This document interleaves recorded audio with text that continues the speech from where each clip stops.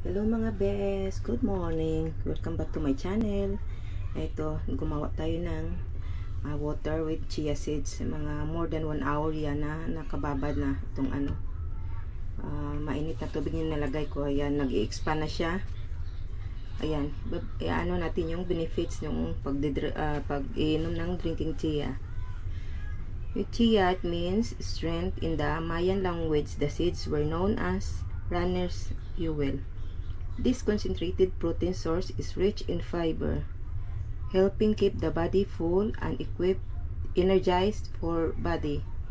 Chia seeds are easy to add in any diet. It can be used to make pudding, added to baked goods, or sprinkled in cereal or savory dishes. When added to liquid, chia seeds expand like gel. Kaya ito, lumaki na siya mga bis kasi matagal lang nakababa sa tubig. And then, ito yung mga benefit ng mga bes, yung pag-inom ng chia seeds. It stimulates weight loss, promotes healthy digestion because chia seeds are fiber. Maganda to sa bes kasi fiber siya. Manage blood sugar levels. Chia also a rich source of protein and omega-3. The combination of which can help improve metabolic health and stabilize blood sugar levels. And then, isa pang benefits nito, it maintains cardiovascular health. It increases your energy level.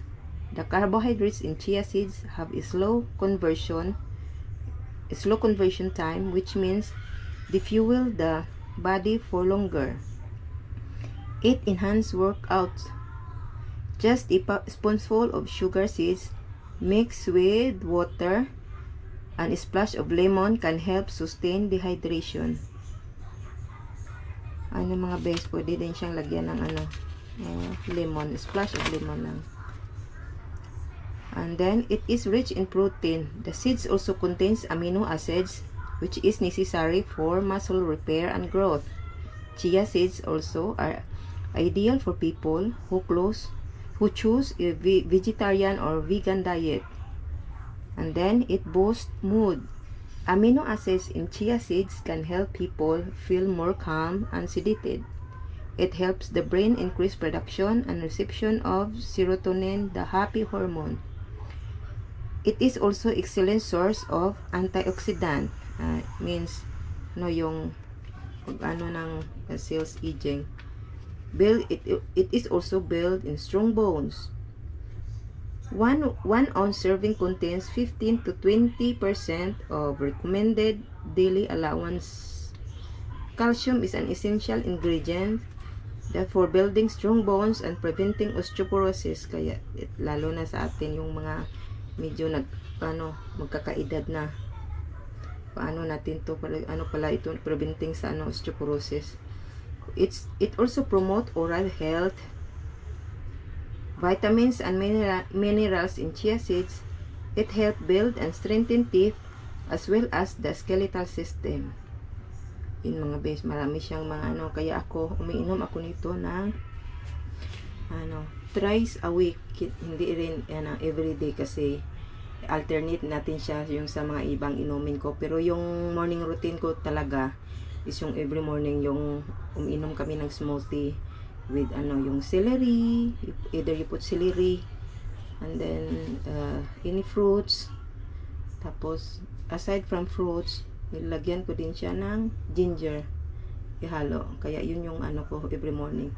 Tapos ito minsan din alternate ko nitong chia seeds is almond, warm lemon water. Ayan na po mga bes, yung mga health benefits natin. Sana nagustuhan nyo itong video na to na na-share ko sa inyo.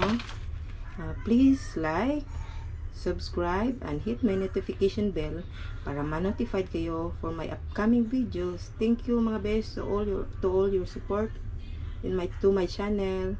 God bless everyone. Bye. Tsaka yung pala mga bes, yung yung dagdag ko yung din